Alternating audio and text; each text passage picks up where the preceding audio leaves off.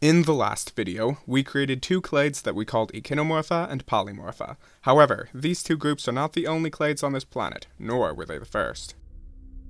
When multicellular life first evolved on our speculative planet, it began as simple, mostly immobile life forms. The vast majority of creatures simply passively fed on plankton and marine snow, and were rooted to the seafloor or drifting aimlessly among the currents. But among them lived simple, yet mobile, herbivores and scavengers, which would eventually evolve into some of the first active predators of this planet. These more active life forms began to outcompete and extinct their immobile rivals, leading to an arms race of increasing biodiversity. These creatures had simple body plans, resembling worms or carpets of tissue. One of these, a radially symmetrical clade, that eventually evolved a bilateral body plan, was the ancestor of Echinomorpha. A segmented, worm-like life form eventually evolved into Polymorpha. However, there were several groups that evolved into clades we have not yet discussed. Colostoma, meaning stalk mouth, is a clade characterized by a stalk or trunk for feeding. They have a ring of muscle tissue surrounding their body which serves as a foot, and most feed by sifting through the sand, although some species have adapted to filter feed.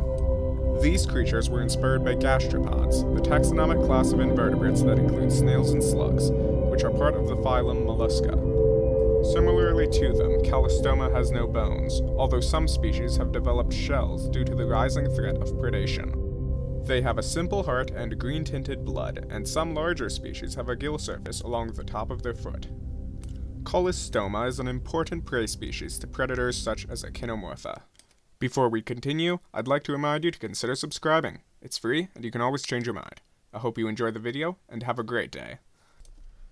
The Norris Fera is a clade of free-floating filter feeders that drift throughout the ocean currents. They have a spherical body, with prey-capturing tentacles and 4 vertical rows of cilia, or vibrating hairs, for movement. The Norris Fera has a ring of photoreceptive cell patches that function as eyes. They have a one-way gut, meaning food is consumed and extruded from the same opening. This isn't a major problem for the early, slow-moving species, but may become more of an issue if this clade ever evolves to fill active predator niches.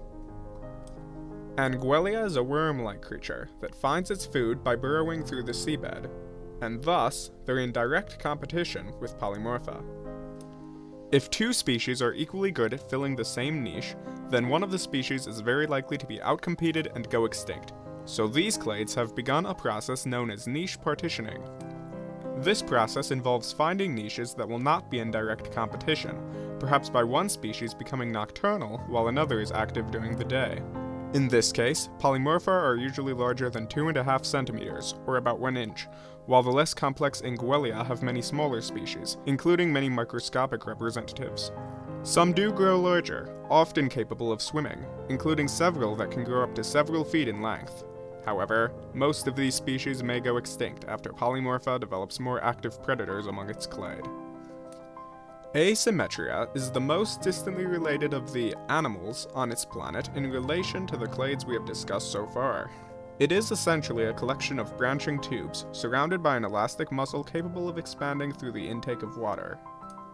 These expansions allow for fast movements, with some Asymmetria able to grab swimming creatures from the water. They are also capable of absorbing minerals from the seabed or water column, allowing for some species to construct bony tubes or shells for defense. Asymmetria are resourceful generalists, which may take on some interesting new forms when introduced to new contexts. There are several other groups on our speculative planet that have not been discussed due to a lack of relevance to this project. These clades may be mentioned in the future, but for now shall not be playing any major roles. Anyway, thanks for watching. In the next episode, we shall be discussing the planet on which this project is taking place.